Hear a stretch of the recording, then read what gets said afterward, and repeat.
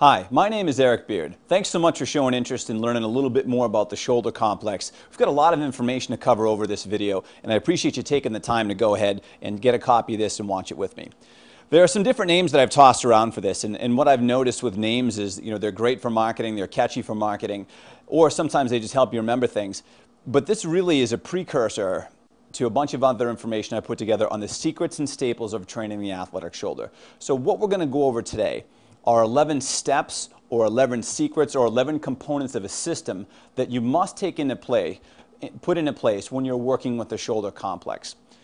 If you already know me, then you know a little bit about my history and background. And if you haven't met me or been in one of my live workshops, I'd just like to take a few minutes to talk about myself and let you know who I am and kind of how I got here before we dive into the meat of the information. I've been in the health and fitness industry since 1996, and I've been a massage therapist since 1998. I was an athlete in high school and in college and always enjoyed exercising. One of the things that I had run into was some injuries. I was in a few car accidents. I had a disc injury in my neck. I had multiple shoulder separations. I had some chronic aches and pains when I worked out. Not a big deal for an athlete, right? Well, after a while, these things begin to compound and stack up on top of one of another. Vividly, I can remember in the fall of 1996 in September, I had just gotten back to college after a long summer of lifting weights. It was a great summer of working out. I'd put on somewhere around 25 or 30 pounds of muscle. I was moving some good weight. I was warming up on the bench press. And I remember I had 315 pounds on the bar, and that was part of my warm-up. I was a little bit bigger then and definitely a little bit stronger, and I felt this vice-like burn. It's like someone took a hot vice and put it right through here, and it just clamped down on that part. It was on rep number 3, so I got 1, no problem, 2, no problem, number 3, my arm moved in. I just felt that. I finished that set. I put the weight on the rack. I kind of limped through the rest of the workout. Didn't really get much done, and that stayed with me for a while. In that season, that fall season, into my season of hockey, I ran into 2 more separations on my shoulder on that left side. It was pretty painful. So as I look back at it and I think about the anatomy, it was probably teres major going into a spasm, but at the time I had no idea. It just meant hour upon hour in the training room icing my shoulder and going through senseless exercises that did nothing to help with my range of motion, strength, or pain. This kind of mirrored the rest of my athletic career, and I went through a period for about 3 years when I took about 2 years off from working out, because the cycle would be as I'd rest from working out, I'd ease back into it, my shoulder would hurt. I'd rest from working out, I'd ease back into it, my shoulder would hurt. That was pretty frustrating. And then I went through a period of about 5 years where I couldn't throw a baseball or frisbee without pain.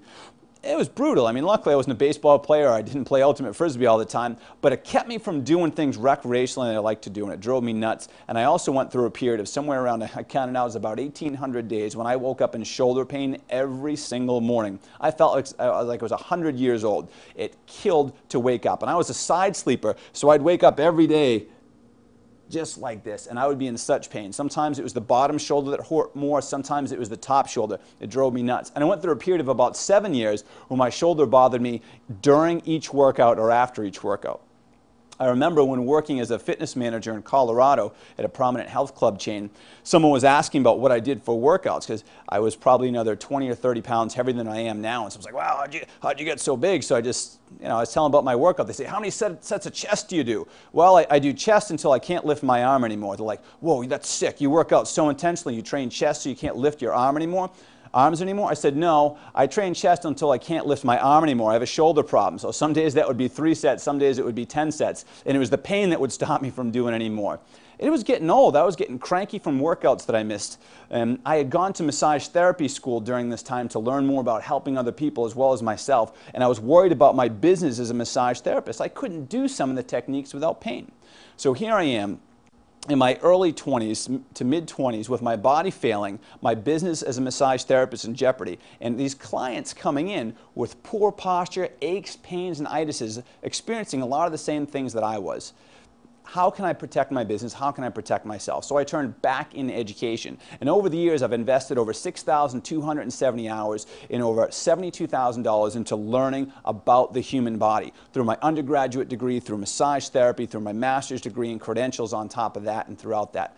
It's been a lot of time, and I've spent time studying the human movement system, especially the shoulder complex. Why do you think that is? Because my shoulders hurt all the time. And I couldn't do the things that I wanted to do. So I was motivated to get out of pain, and I was motivated to make sure that that never happened to anyone else.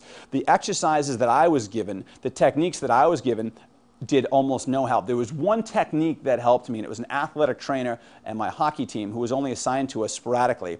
He did a P&F technique on my shoulder. It was the only thing that helped my shoulder ever feel better through that whole course of time. Nothing else did much for me. And the other offering that I received was surgery, and I was going to do anything that I could to avoid that.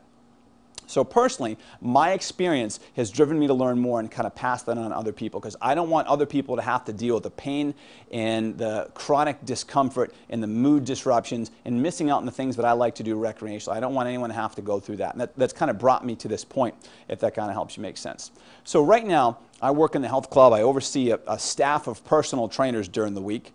So not only do I practice as a massage therapist, I practice as a corrective exercise specialist. I work with some teams and groups, but I get to coach other folks. I also travel around the country and present to about 1,000 health and fitness professionals every year on topics of personal training, corrective exercise, and athletic performance enhancement. So I'm lucky enough to work with people one-on-one and in groups, but I'm also lucky enough to coach a team live and in person, and I'm also lucky enough to travel the world, usually the country, but every now and then I get sent overseas to work with other people in this industry as well. It helps me grow. It gets me outside of my box and expand. And I hope that helps me get better at what I do, and that's conveying this information to you. I can't say that I made up this information, nor would I try to. You know, most of us haven't. It's just a compilation of information. I can't even say that I've made up the order that this stuff is in.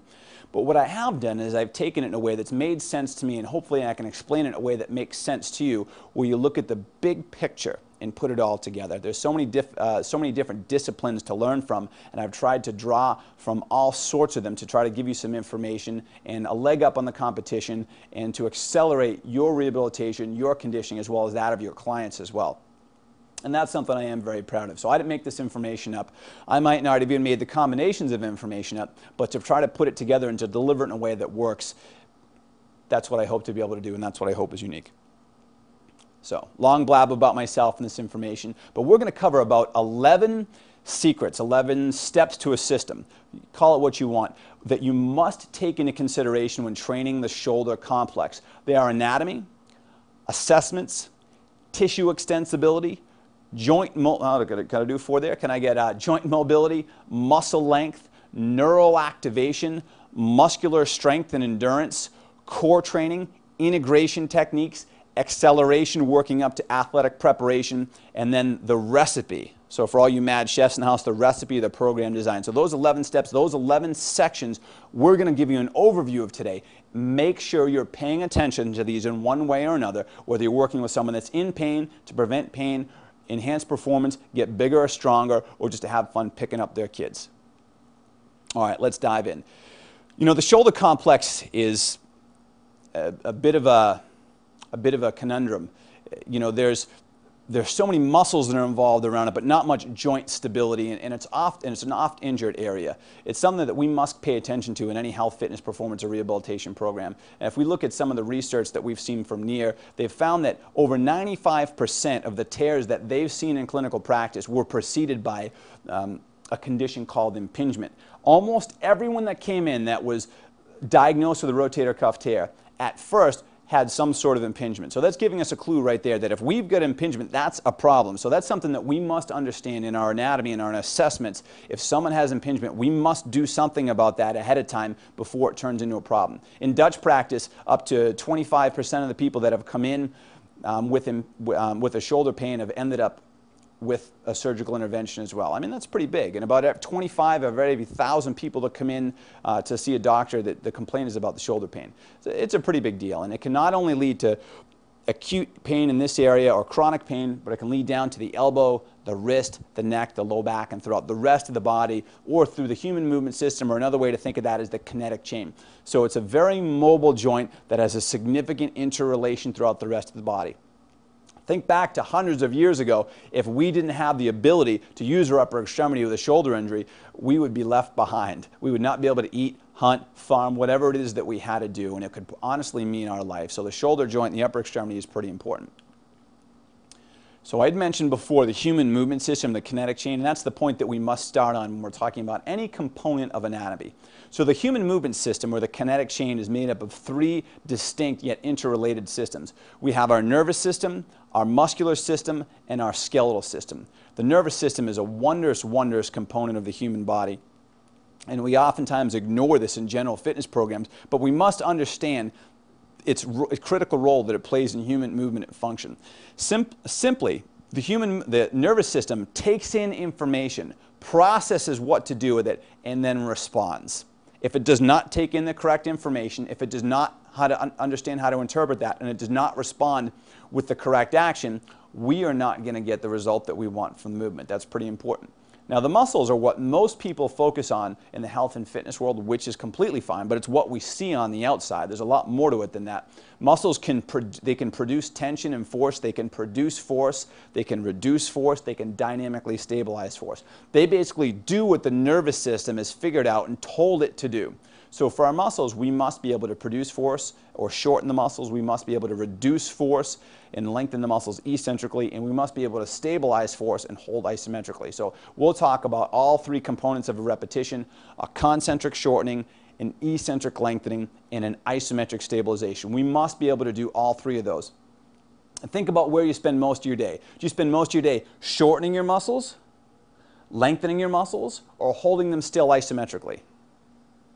What are you doing right now? Unless you're sitting on a foam roller or doing a kneeling hip flexor stretch, you're probably holding still isometrically. But in most fitness and conditioning programs, do we pay much attention to the isometric contraction?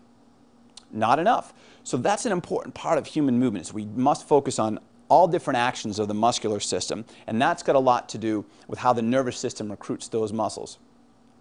We'll come back to the muscles a little bit more in just a minute or two. And then we have the skeletal system or articular system. So the bones give us internal framework. They give us structure and support, and they also give the muscles leverage. So as the brain tells the muscles what to do, the muscles pull on the bone to create an action. Now, you know, the bones, we're fairly confident that they're important, but if they're not lined up correctly because of our posture, then they're not going to move correctly. And if the joints don't move correctly, then the muscles cannot work correctly, and that means the nervous system is not going to get what it needs out of the whole deal either. So they are all interconnected. I'm going to talk a little bit more about those.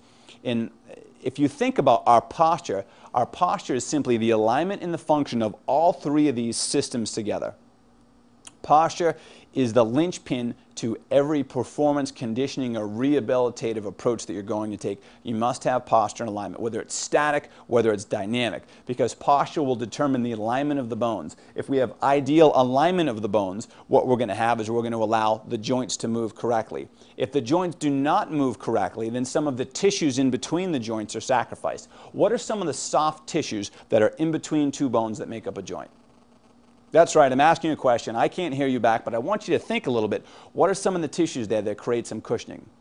Cartilage, very important tissue, and that's one of the marvels of, that's one of the problems that the marvels of modern medicine have not figured out yet. That once our cartilage is gone or degenerated, there's not much that we can do to bring it back. We can remove cartilage, we can sew up cartilage, but it's very difficult to regenerate that hyaline cartilage that gives us that nice, smooth surface around a bone. So we can end up with that grinding of the bones together, which can be extremely painful. So if our bones do not line up correctly, we end up with a wearing down of the cartilage, which I think we'll all agree is not a good thing. If our bones don't line up correctly, we're going to put stress on the joint capsules. Capsules are typically made up of ligamentous structures. Ligaments can be thought of as rubber bands. You know, we stretch out a rubber band, it will pop back. When we stretch out a ligament, it doesn't snap back. It becomes permanently stretched out. So it's the difference between taking something like a rubber band that snaps out and back and then Play-Doh. So you stretch out Play-Doh, it stays there. Or stretch out silly putty, it snaps back. Play-Doh doesn't come back. So our ligaments, when they're permanently deformed, they're permanently deformed. And then, you know, you can have some repair, you can have them cut out, you can have them stitched together, you can maybe cut off part of your hamstring tendon and make another ligament, or you can get one from a cadaver. All very attractive options, correct? Not at all. So the alignment of the joint keeps the integrity of the passive system, the cartilage, and the ligaments, as well as the tendons that hold the muscle in and around the joint together. I think we get the importance of that. So the alignment of the skeleton is critical. And I'd like you to think about some of these tissues that I just mentioned, because they do wear out over time as we age. How many of you have bought a new pair of sneakers somewhere in the last year? I would venture all of us. Now, some of you bought the new sneakers because they were cute, or they went with your outfit, or you had to have the latest and greatest thing. And some of you purchased them because the rubber on your sneakers, or tennis shoe, depending on where you're from. I'm a sneaker guy from Massachusetts, right? Because the rubber on your sneaker shoe wore out. your cartilage wears out, your ligaments wear out. So if you have your bones that are slightly off center, you're going to have an abnormal wearing of those tissues, and they're going to wear out much faster than they would have if they were lined up correctly. So alignment of the skeleton is critical for the soft tissue around there. But the alignment of the skeleton has a massive impact on the function of the muscular system. I'm going to advance my little slide here. So when we're talking about the alignment of the skeletal system affecting the muscular system, I want you to think about a few concepts. You might have heard the term length-tension relationships. So if we think about a sarcomere or a muscle cell, you have these filaments, these protein filaments, the actin and myosin filaments. When a message is strong enough from the brain that's going to engage a motor unit, these actin and myosin filaments will bind onto each other and shorten the muscle. Now, the more overlap or interdigitation that you have between the actin and myosin, the more force production that you can have. So if we have a muscle that's at ideal resting length, there's going to be some overlap of these filaments. If we have a joint that's out of position and it leaves this muscle in a shortened position, much like you see if someone is on that mouse or doing the 10-key data entry with that right shoulder all the time, with the pectoralis minor, for example, we leave that muscle shortened. There's not as much overlap. They can't grab on, they cannot produce or reduce force equally well. So if you have a joint that's out of alignment and you have a short muscle, it will not be able to produce or reduce or stabilize force as well as it should because of the length of the muscle and the overlap of the fibers. Conversely, if you have a muscle that's lengthened, you're not going to have that overlap or interdigitation of the actin and myosin filaments. So in this scenario here, if we've got pectoralis minor that's shortened, then we have several other muscles in the back, like the lower trapezius, that are lengthened. And that lower trapezius just can't grab on. It can't get the overlap of the actin and myosin filaments. So the alignment of the bone is not only crucial to the tissues in between the joints and around the joints, but it's crucial to the function of the muscular system. Length-tension relationships. If you have an ideal length of the muscle, you're going to have a better chance of having ideal strength. Strength and length rhyme together. Short muscle, not good at producing force or reducing force or stabilizing it. Long muscle, not. Ideal length equals ideal strength, and that's what we're shooting for. So the muscular system, skeletal system, that brings us all the way back around to the nervous system. Remember, the nervous system takes in information, processes it, and then decides what we should do. So the nervous system is getting the message that a joint is out of alignment. We have receptors within our joints that tell us what's happening at muscles, what's happening with tendons and cartilage and ligaments, and then it's not understanding what to do. So it might tighten up muscles around a joint to protect them, or it might recruit muscles that are synergist or helper muscles to bring you through a movement. That's synergistic dominance. I didn't have time to set up reciprocal inhibition. I mean, we could go for a whole human movement system presentation here, but I'm going to try to stay on track just a little bit. So that's the kinetic chain. All three of those systems are interrelated. Our posture is the alignment and function of those three. If our posture is off, the function is even worse. So if you've read my blog and you've seen some of the other videos that I've done, alignment and function dictates everything. And that's the first thing that you must understand. And specifically, as I come back over here to our guy right here, our skeleton. I usually name my skeletons, but this is from my friend, courtesy of Todd Foreman. By the way, if you like the walls, here at Rebound Physical Therapy. Thank you very much to my friends at Rebound Physical Therapy for letting me and my cameraman, Ilef, little shout out there, buddy, for hanging out here on Friday night and making this video for you. I'm going to put these guys in the credits, but they're very important for me. I appreciate the work that Ilef's doing. I appreciate Rebound letting me come here, and I appreciate Todd Foreman from Integrative Therapeutics letting me use this fella. Now, I have a spine, but it's nowhere nice as this. This is fancy-dancy, real deal. So, as we come back here and we think a little bit more about anatomy, we've got some good meat over here. I usually name my skeletons. I haven't named this guy. He's not mine. I want you to think about the shoulder complex. So lots of great stuff, but let's think here. Our eyes drawn in right to that blue right there with a nice contrast to the background. We have our brachial plexus. We have the biceps tendon. We have multiple aspects of the rotator cuff and their tendinous insertions onto the humerus. Many people think of this as the shoulder.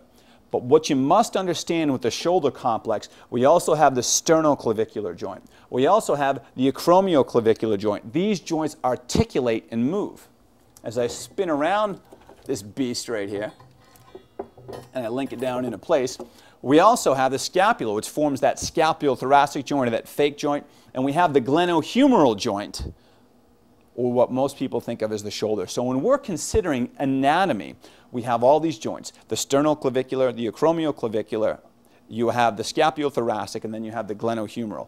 But I also want you to think of the thoracic spine. This entire complex with all the tissue that's interwoven and molded on top of it makes up the shoulder complex. So if you're training someone's shoulder or you're training someone's hip, you must understand the interrelated nature of the body. We have muscles like the latissimus dorsi that run from this big band of connective tissue, that thoracolumbar fascia, from the sacrum to the crest of the ilium to the lower thoracic spine, through the lumbar spine to the bottom 2 or 3 ribs, up to that inferior angle of the scapula, out to the humerus that runs massively through here. If you're training the hip, you're affecting the lat because of its attachment into the pelvis.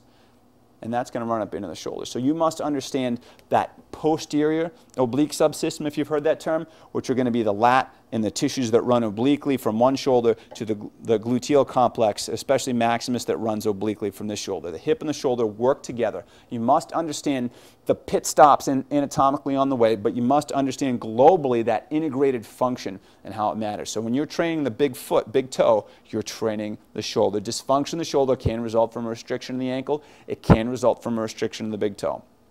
So all this stuff, knowing where the rotator cuff starts and ends, and taking that supraspinatus off right here, and you've got your teres major, and you've got your infraspinatus right there. You must understand that in the supraspinatus. You must get the basic nuts and bolts of the rotator cuff.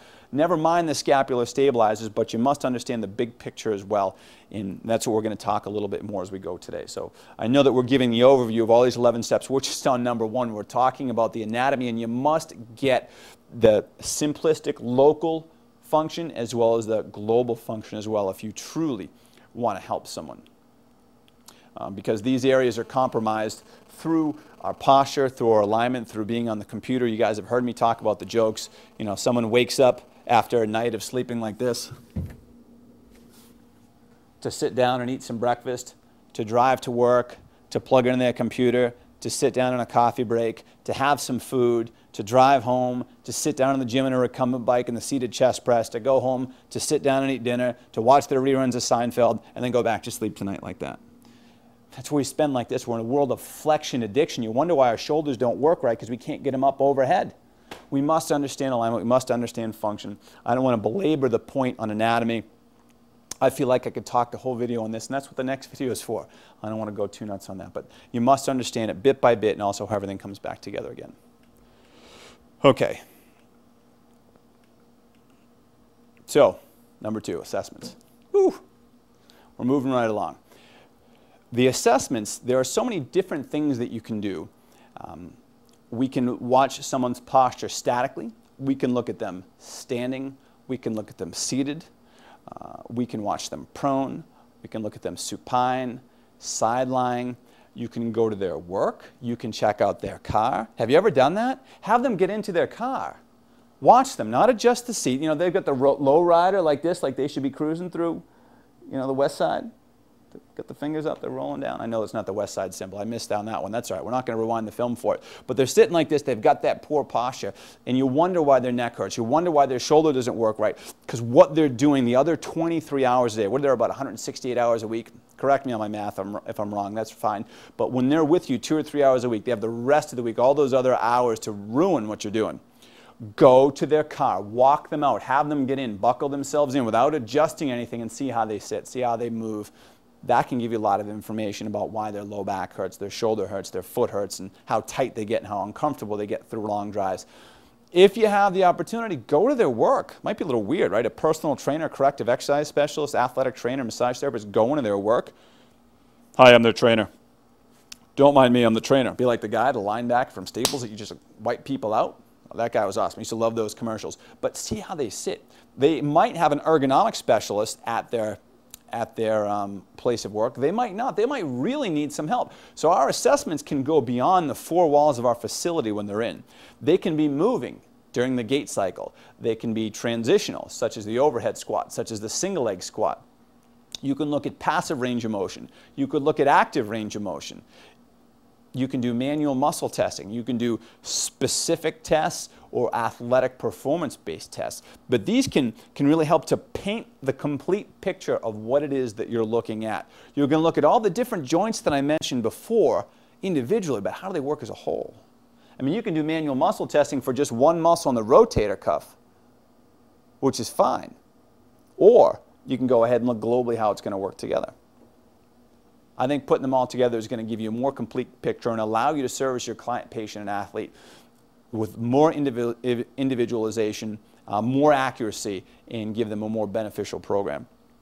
So I mentioned some assessments. There are more than that, but what you have to try to do is find which ones that you can use and employ them on a regular basis. The only way to get good at something is applying them. The first time I used a goniometer to measure range of motion, I had no idea what I was doing. The goniometers have 3 different numbers on them. They get black, red, another black. I was coming up with numbers with nowhere near with what they said in the book. I was like, wow, you have great range of motion. I was just way off on them, but I practiced time and time again. So whether you're doing an impingement test or whether you're doing an empty can test, which if you're doing an empty can test, I wouldn't be doing this to anyone that's in pain, right? That's for licensed healthcare practitioners, for healthy individuals only with some of these manual muscle tests or range of motion tests that we may do. You have to do it on a regular basis. Watch someone else, read about it, practice it, friends, families, clients, even your clients whose shoulders feel great or aren't worried. So we're going to do this. Why? Well, because I'm practicing it. I say it to people all the time. Hey, I learned something new. Let me try it out on you. Takes 30 seconds, practice a couple times, especially the people that you're most comfortable with. You'll become more proficient with it, more comfortable with it. You'll be able to deliver more value with your clients. But you must know where you're starting in order to lay out a map. So I go back to the MapQuest. It's whether you've used MapQuest or not, or Google Earth or some other service. On MapQuest, I like the MapQuest analogy here because the first thing, you've got the one box that says start with a little red icon on top of it, and you put your information, and the next place is where you're ending. There's a little green light over there. But if you don't understand where you're starting, if you never put in exactly where someone is, how can you get them where they want to go? So if someone wants to throw 10 miles an hour in their fastball, if someone wants a more powerful serve, if someone wants to wake up without pain or to play Frisbee without pain in their shoulder or just to throw or to get a bigger bench press, how can you gauge that without truly understanding where you're starting from? You must have the assessment piece on the way down, and that's the number 2 area. I don't know if that's a secret or a staple, but it's in there. During the assessment process, some things that you might want to familiarize yourself with are the GERD.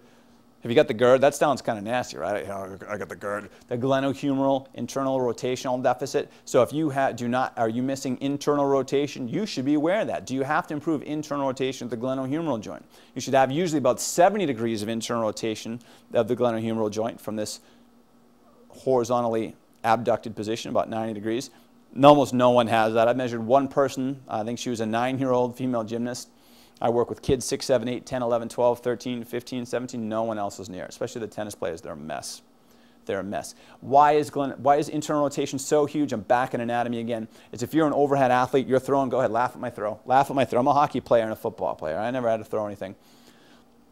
Or a tennis player, I know they're not a true overhead athlete, or a volleyball player. When they follow through, they must internally rotate. And if they can't internally rotate, it's going to cause excessive movement at the scapula, wear down some of the tissues that we saw. It's going to ingrain improper movement patterns. So what you see with these overhead athletes, swimmers, tennis players, volleyball players, baseball players, is they need this big arc of motion. They don't have the internal rotation they need, so they develop excessive external rotation. And that ends up wearing out the anterior capsule of the shoulder, which again, you must know your anatomy. And then they just go over that pattern and go over that pattern and go over that pattern. So if you have tightness in the posterior capsule of the shoulder, it can oftentimes wear out the anterior capsule of the shoulder. So if you have that GERD, G-I-R-D, you must do something about it. You must know if someone has a sick scapula, S-I-C-K, it's another acronym, or if someone has dyskinesis of the scapula. So during your assessment process, you must identify this information. Then you can assemble a corrective strategy based upon that. Third step, tissue extensibility. We could go a few different places with the first step. Maybe it's my background as a massage therapist that turns me towards this.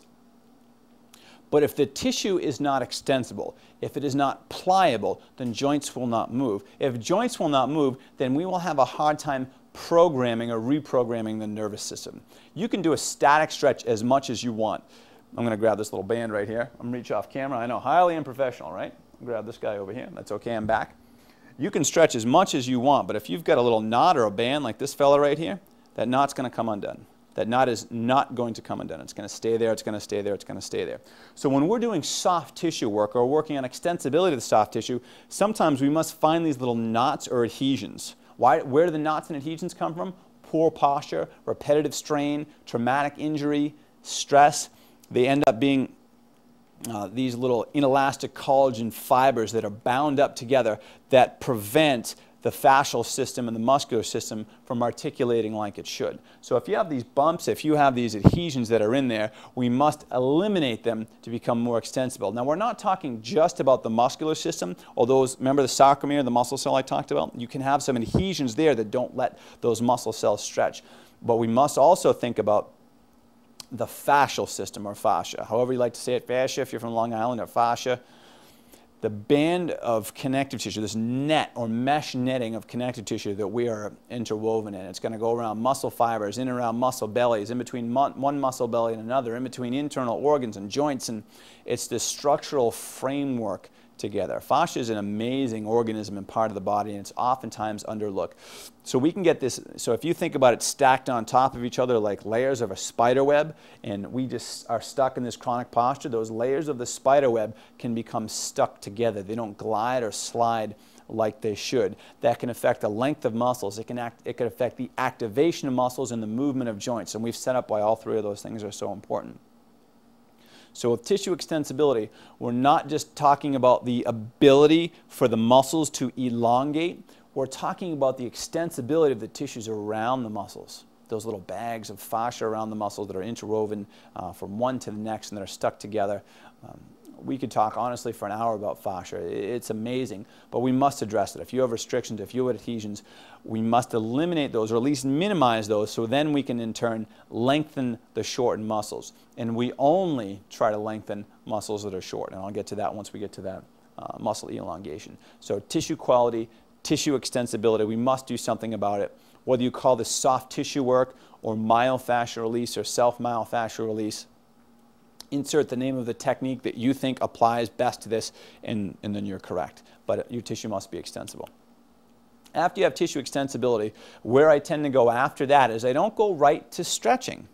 The reason that once I get the tissue extensible is why I don't try to then lengthen the muscle is many times a joint can be restricted. A capsule around the joint of ligaments can be restricted. So I want to try to mobilize any joints that might not be moving correctly. So I'm going to go back over here to the skeleton.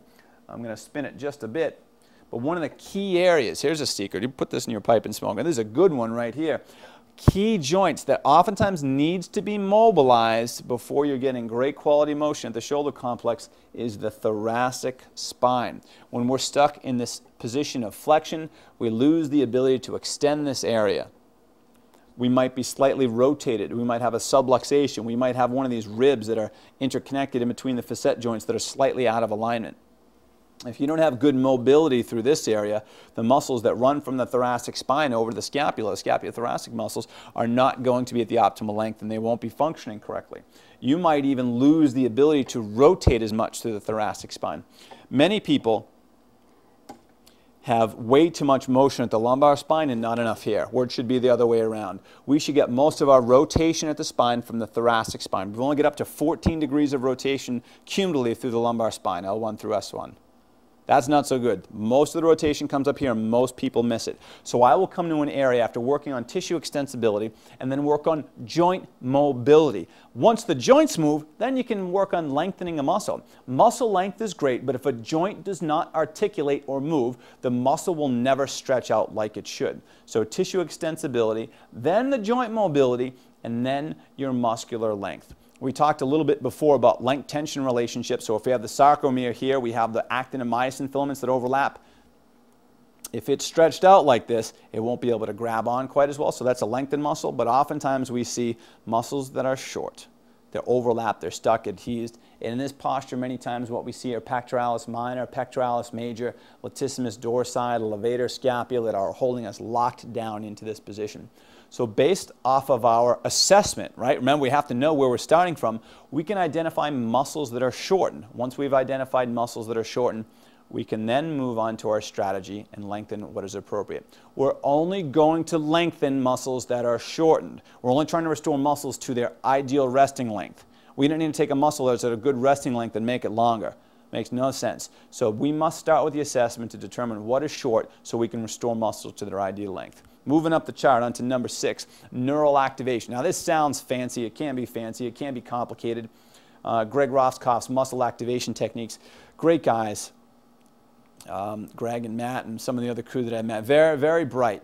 And one of the things that they, well, not one of, but the main thing that they focus on is the ability of the nervous system to activate muscles. And I absolutely agree that it's important. I just like to address the quality of tissue, the joint mobility, and the antagonistic length before I go after neural activation. So what is neural activation? It's the ability of the nervous system to activate the motor units within the muscle so that they can then produce force, reduce force, or dynamically stabilize force. Sometimes there are fibers that are just dormant because the nervous system does not know how to activate or recruit the fibers that they need. You must wake those up, whether it's through using a DMS or a TENS unit or EMS for stimulation, or, there's so many different hands-on units, a cold laser. I find even isometrics or working at a very slow tempo like a 4-2-2 can be great for that. So you must find a way for the nervous system to activate the muscles it needs, and that's where you get the neural activation from. You're not going to be able to produce, reduce, or dynamically stabilize force unless the nervous system can recruit the muscles it needs to from there. So that's step number 6. That's our neural activation that you must address. So tissue extensibility, joint mobility, muscular length, and it's usually antagonistic activation after that, the muscle on the other side of it. And here's the thing that most people come to. So this is number 7. This is where people dive into, and this is what drives me nuts. They don't pay attention to steps 1 through 6 at all. I don't mean you find folks there, but I mean pervasively throughout the industry, is people go right to muscular strength and endurance. They go right for the ability for us to produce force repeatedly over time, again and again and again, but yet we have not touched on the alignment and function of those tissues first. So someone's on that rotator cuff program like this, doing about 5,000 of these, right? With their shoulder blade in the wrong place, with the thoracic spine rounded. That's not so good. This is the position that caused the rotator cuff problem. The rotator cuff isn't the problem, it's a symptom. So people jump right in and focus on the endurance of the muscles, but they do it from the wrong position. They go after the wrong muscles, I think oftentimes in the wrong order, and the technique is putrid. As positive I can be about that. If you watch most people performing a rotator cuff training exercise on their own without a physical therapist, athletic trainer, personal trainer, corrective exercise specialist, their technique usually stinks. Great research, I believe Bang and Deal put it together. They found a significant rate of improvement with people who were supervised, a supervised rehabilitative program versus people who did it on their own. That's powerful. So even for someone as a personal trainer, to use to sell your services to complement or supplement physical therapy, or work with an athletic trainer, a chiropractor, acupuncturist, orthopedic surgeon, physio, if I've forgotten anyone, I'm sorry. But you can supplement the work with licensed healthcare practitioners, a personal trainer. There's research to support that you watching their technique and alignment can get them better, faster. Very powerful. But don't jump right into number 7. Work on the extensibility of the tissue. Work on lengthening the short muscles. Work on mobilizing the restricted joints. Work on using the nervous system to activate the muscle fibers that you have. Then once that's happened, then you can make the muscles stronger, and then you can provide endurance. Don't jump right into number 7 first. Don't make that mistake. Next, call this a secret. I think people kind of figure this out on their own if they've been doing it long enough, but it must be talked about, and that's core training. So what's the core? The core can be defined as the lumbo-pelvic hip complex. So if we look at the skeleton right here, they do a wonderful job of depicting the core, the lumbo-pelvic hip complex. I'm going to switch around to the anterior view of the skeleton here. So we've got the lumbar spine, we've got the pelvis, we've got the hips and the complex that they form. So whether we're talking about the intersegmental stabilizers of the vertebrae, whether we're talking, look at this psoas. This is a great psoas. And this is when I work on people as a massage therapist. I go in, I move their organs out of the way, and I work on the psoas. That's just good times. Get on my table. I'll work on your psoas. That's just fun. You don't forget that kind of stuff. But whether you're talking about the global movers like the psoas or the quadratus lumborum or the iliacus or the smaller transversal spinalis or the transverse abdominis, this is integral to this. Remember the lat, how I talked before, is part of the posterior oblique subsystem? Everything is interconnected. You must have stability at the spine, the pelvis, and the hips if you're then going to have a functional movement like walking. As you walk, I'm going to move just a little bit here, Isla, if you don't have to go crazy about it, but I'm going to walk back and forth just a couple of steps, all right? So if I start here and I go to step, What do you notice about my opposite arm and opposite leg? Is they move together in unison. When you walk, you must have mobility and stability bilaterally. So when you talk about training the shoulder, you must have the ability to transmit force from the lower extremity, from the foot, all the way out through the fingertips. It's critical. And you cannot do that unless you have stability and strength in the core. If you can't keep your spine where it's supposed to, if you can't generate force from your hips, you're going to overtax what's happening at the shoulder. When you look at lovely sport of tennis, is if you even have a decrease in 10% of power from your core, if you're missing about 10% of what you should have in your core, your shoulder has to work an extra 14% on top of that to generate the same force. So not only does it have to make up the 10% that it's missing from the core, it's going to do 14% more work from here. And you wonder why people's shoulders get tired and sore and hurt. So this is a true secret. This is something we have to do. You must address the core when you're in a shoulder conditioning or rehabilitation program. Must be done. Stabilizers, movers, the whole deal together. From there, then you can turn to integration techniques. Integration techniques are usually total body movements when we're incorporating the entire muscular and nervous system together as an entire unit. Whether it's something like a step up to curl to press. You know, we're working on the integrated function of the shoulder, but stability of the core and then movement from the lower extremity together. That's how life happens. When you go to open a heavy door, you step, you brace, you push, you follow through together. So whether you're getting ready to put away groceries or to pull the kitty litter out of the back of your car, or whether you're going to wind up for a serve or a pitch or a slap shot, we must integrate that back together. We cannot just stay focused of the muscles around the scapula and the glenohumeral joint. You can't just do that. You must look down to the core, and then you must integrate all the way down to the foot and ankle. And that's why your assessment process might want to stem into the foot and ankle, because if the foot and ankle doesn't move right, even your big toe, you can have shoulder dysfunction and head pain and neck pain. How many pitchers do I see in Major League Baseball as they step off of the mound, they have instability in the knee. They're missing internal rotation in the hip. They're missing ankle or big toe movement as they come over. And so they have to get excessive force generated from their rotator cuff. And they're on the disabled list with a shoulder problem that's not really a shoulder problem. So they rest it, they ice it, they rehabilitate it, they do all the rotator cuff stuff, they do all the good rotator cuff work, some scapular stabilizer work. But do they ever address the core, and do they ever integrate that all the way down through the whole body? Drives me nuts. You guys too. So you're thinking like, why does that happen? Multi-million-dollar athletes, I could train them. You really could. That's why you can powerfully help people with this information. Moms, dads, brothers, sisters, high-level athletes, or just recreational gym users. You can have significant impacts on people. And integration techniques are a big part of that once you are ready for it. Here's the athletic standpoint. I see this area kind of misused a bit sometimes too.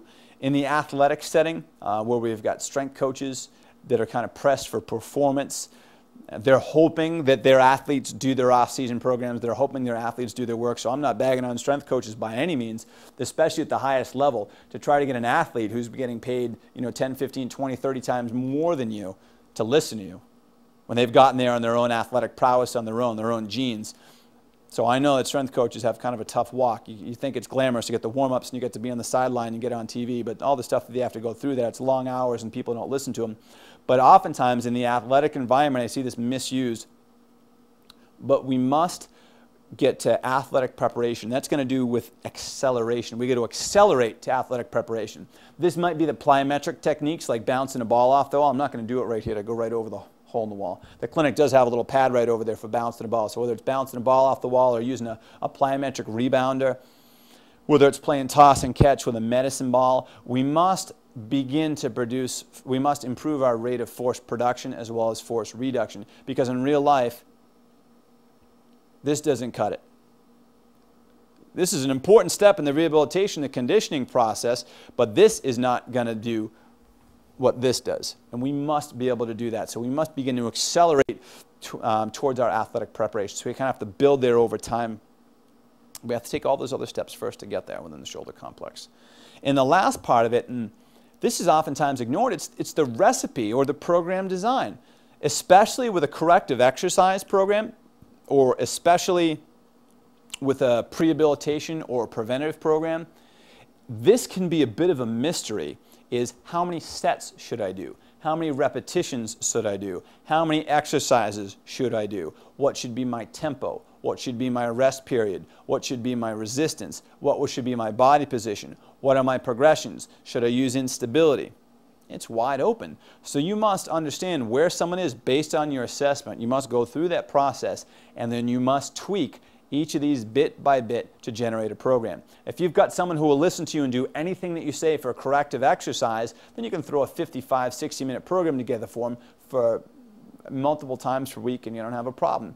But if you have someone who's time pressed, whether they're an athlete or just an active person in the health and fitness facility, you usually have to compress that.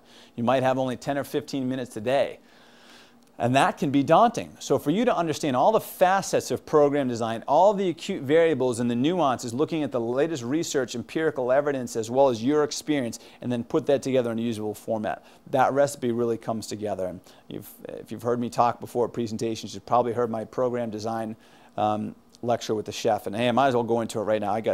Aleph hasn't given me the high sign for 10 minutes yet, so I'll go ahead.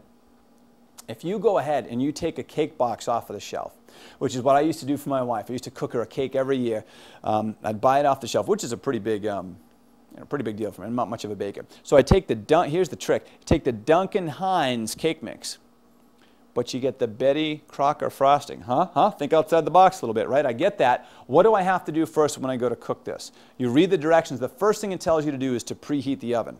Got it? I preheat the oven. Second thing I need to do is I must lubricate the pan. I don't care what you put on there. You know, it says lard or it says Crisco or whatever, you put that on there. Then you have to mix the ingredients. You know, crack the egg, put some oil, put it in the batter, you mix it up. You then pour it into the pan. You bake the pan for a predetermined amount of time. You take it out. Now what do you have to do? Let it cool, which I never want to do because I want to eat it, or I'm running late and I try to frost it in a hurry and I rip the top off the cake. But you let it cool, and then you frost it, you cut it, and huzzah, you know, everyone has a good time. But it's sugar, and it's eggs, and it's flour, and it tastes good, and sugar tastes good. So whether you get a sheet cake from a supermarket, or whether you kind of make this little Duncan Hines, Betty Crocker hybrid, it's going to be pretty good. And if you are new to this, follow the cake book recipe, because it will work, and it will come out pretty good. But as you get more experience, you start to read some other books, you kind of play around with a couple of things, you realize that you don't need to use Crisco. You can use some sort of spray alternative. You might be able to use applesauce instead of oil. You might go ahead and form your own batter from scratch instead of just pouring out of the box. You might make your own frosting.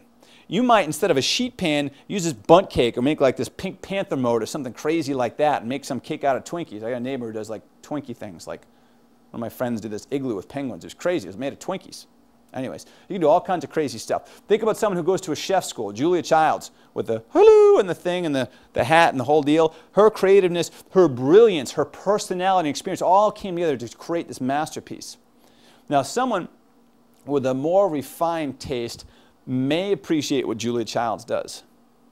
For most people that are the average gym goers, they're going to enjoy your cake and you're going to get great results with it.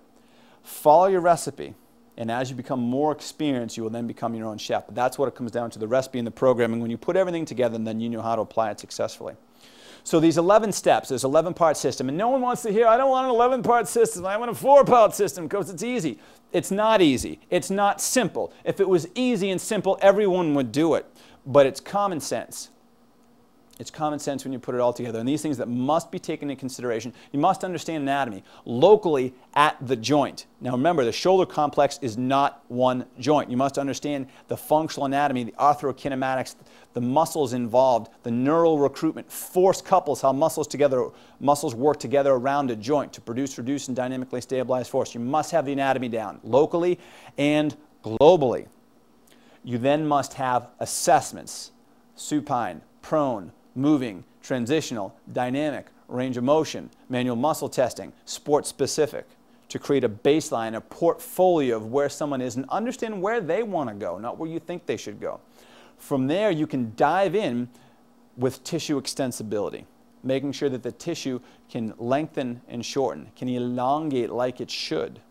You then can focus on joint mobility. Can the thoracic spine move like it should? Most often, it can't in most people. Let's do this. Quick hands-on right here. Stand up, or sit up, stand up nice and tall. And I want you to slouch. I want you to wrap your hands like this. I don't want to smush the mic. Turn as far as you can to the left. Turn as far as you can to the right, and do a little shoulder press. slouched over. Because this is what most people are coming into you like. I don't care if they're 17 or 73, they walk in like this. Get up tall, ideal alignment, structure and function, right? Now cross your hands. Turn as far as you can to the left, as far as you can to the right. Now you guys can put your hands way up. I just don't want to cover the mic and then do a press. When you put the thoracic spine in ideal alignment, your movement improves significantly. Joint mobility is key to functional movement patterns. After joint mobility, you then have the length of shortened muscles. Muscles must elongate as necessary. After those elongate, the opposite sides must neurally activate. You must be able to recruit them. After you recruit them, then you can work on the strength and endurance of those muscles. You do need endurance. You must develop these type 1 muscle fibers of the smaller stabilizers. Absolutely. Once you get that, you must begin to link the shoulder complex with the rest of the body through the core. Then you must put it all together with integrated training. Some sort, not integrated training, but integrated movement techniques, total body movements, where you link up the core to the lower extremity to the upper extremity. Especially for athletes, it must be done. But even if you're going to be picking up your kids, you have to be dialed in with everything working together. Walking the dog, carrying a kid, you got to have it all going on. Then you must be able to accelerate to your athletic preparation. You must begin to build in speed, especially for an athlete. But if it's a gym goer or a Billy bench press, he's got to be able to dynamically reduce force as he drops that weight down in his chest, like you've told him not to do 4,000 times. But you have to build in speed, and then you must understand the recipe or the program designed for that, and that's where you're going to earn your chef's hat. No one's going to give it to you. You can't look at one certification, you can't look at one video or read one book and get that all. You're going to earn your stripes over time. And, the video series that I've got out is the secrets and staples to training the athletic shoulder. And, volume 1 is anatomy, impairments, and assessments. Volume 2 is myofascial release, muscle length, and joint mobility. Volume number 3 is neural activation and muscle strengthening. Volume 4 is core integration and plyometric techniques. Volume number 5 is contraindicated exercises, additional advanced integration techniques, and then a couple more secrets thrown in. And I think it puts together some things pretty well. So hopefully this has helped you think about the shoulder complex, but beyond. And these tips can help you anywhere throughout the human body and throughout your training. And I want to thank you for your time and attention, but I also want to thank you for your pursuit of excellence, because you didn't have to watch this DVD, and you didn't have to watch it to the end. You didn't have to strive to get better. There are many people out there in many disciplines in life that are just getting a paycheck, that are limping by, being average at what they do. And you want more than that, and your clients are going to get better at that, and that's why you're successful at what you do. So I'm Eric Beard. I hope this information has helped you. Thank you so much for watching. Thank you to ILIF, Rebound Physical Therapy, and for Todd Foreman from Integrative Therapeutics. Have a great night.